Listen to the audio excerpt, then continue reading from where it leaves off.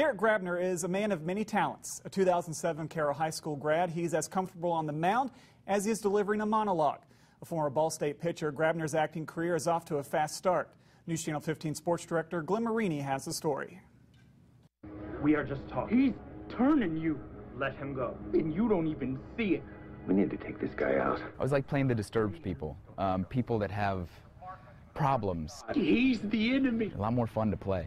Plus, they gave me a knife. I mean, how cool is that? Derek Grabner's role in a March episode of Madam Secretary came to an unceremonious end.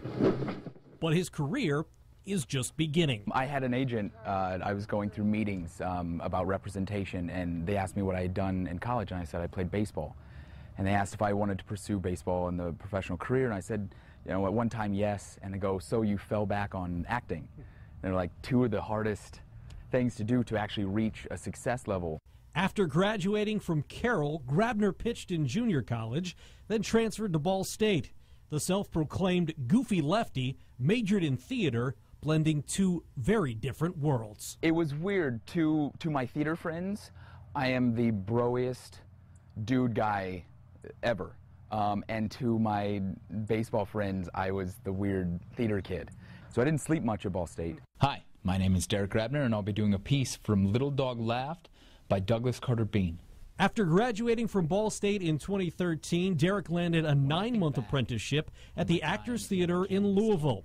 Last fall, he moved to New York, immediately landing his first co-starring role on CBS's hit show, Elementary.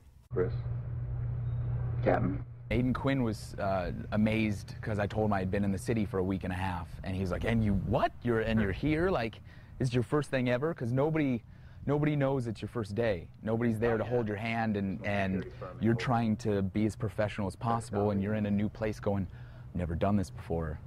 But they expect you to be able to perform like you did in the audition, and that's your one job. Grabner says baseball prepared him to handle pressure and performance in the spotlight. When you go in an audition, you get one chance. You have to go for it. And if you don't, you walk out leaving going, I didn't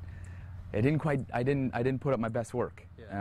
Just like a day when, you know, I've been pulled in the first inning before of starting a game, and those are sad days. Talking about your friend, the English one. With a couple of co-starring spots on CBS shows now on his resume, Grabner would like to find a role somewhere on Broadway. It's an acting career that began in live theater at Carroll High School, where he split time between the rubber and rehearsal. Had I decided to go, you know, to the city or to New York right out of high school and pursuing acting, would I be further along now than I am? But I look back and I had a fun ride, and I like where I'm at now, and I learned so much from from baseball that I can put into my acting. It's going to be a hard grind, and I learned that from all my coaches. While Grabner has landed roles on some big-time shows, his living space is anything but. In New York, he lives in a 16 by 9 foot studio apartment with his rent totaling $832 a month.